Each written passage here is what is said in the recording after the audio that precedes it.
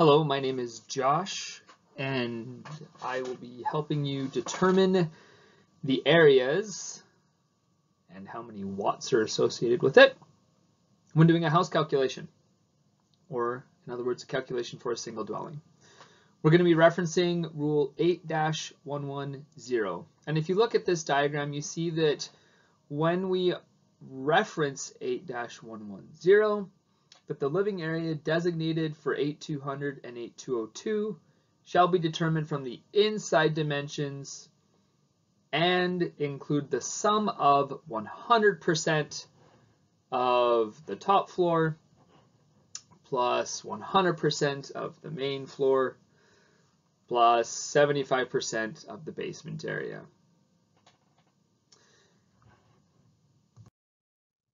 Let's do an example. In 8-100, which states that the calculated load for a service or feeder supplying a single dwelling shall be based on the greater of item A or B. All right. So item A, we're going to be doing all these calculations for. When we're calculating the basic load, it is going to be 5,000 watts for the first 90 meters squared.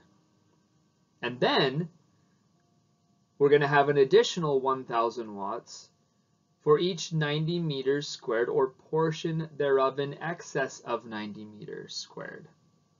Okay? And this really allows for the general receptacles and lighting loads throughout the house. Now, what does that look like? In the example, we're going to have a main floor that is 8 by 9 meters. The upper and basement floors will have the same dimensions as the main floor. And so the question is, what is the total living area of the house? For starters, we'll use our main floor, 8 by 9 times 1, or 100%. That's 72 meters squared. Then we'll do the upper floor, 8 by 9 times 1, 72 meters squared.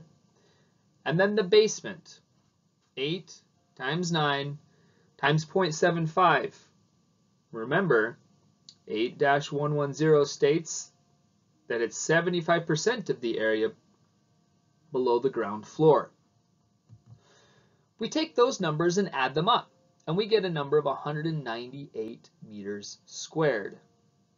Then we go to 8-200 AI, and we see that for the first 90 meters squared, we're going to have 5,000 watts. So we take 198, subtract 90, that's 5,000. We're going to add another 1,000 watts for the next 90 meters squared portion. So we take 108, we minus 90, we get 18 meters squared left over. We have one more portion, so we add another 1,000 watts. And then we add those together and get our basic load of 7,000 watts. And that is how you calculate the basic load in a single dwelling.